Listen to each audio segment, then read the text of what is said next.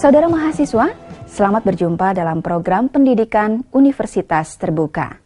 Pada pertemuan kali ini, kita akan membahas materi Kimia Anorganik 3 dengan topik Teori Medan Kristal yang berhubungan dengan warna senyawa kompleks Cu2 dengan ligan Cl- dan NH3.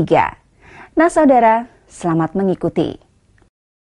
Saudara mahasiswa, sebelum pembahasan tentang kimia anorganik 3 ini dibahas, Anda terlebih dahulu harus membaca Modul 1, Terminologi Karakteristik Metode Pendeteksian Aplikasi Klasifikasi, Tata Nama, dan Isomerisasi Senyawa Koordinasi. Modul 2, Ikatan dalam Senyawa Koordinasi. Modul 3, Spektra elektronik senyawa koordinasi.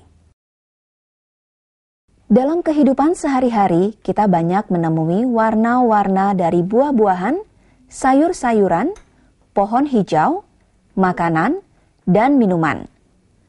Warna-warna tersebut membuat buah-buahan, sayuran, makanan, dan minuman menjadi lebih menarik dan segar dilihat mata.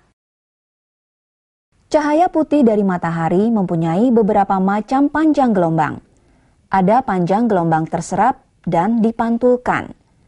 Beberapa buah-buahan dan sayuran mempunyai warna yang kuat, sebab ada jenis senyawa tertentu yang disebut kromofor atau pembawa zat warna yang menyerap dan memberikan jenis pantulan dari sinar khas panjang gelombang dari cahaya tersebut yang menghasilkan warna yang kita lihat.